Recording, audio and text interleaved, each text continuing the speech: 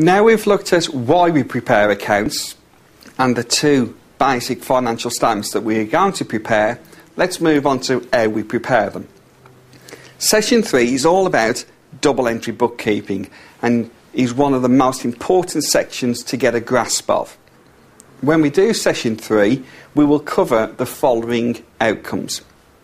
Firstly, B1, B3, B4 and B6.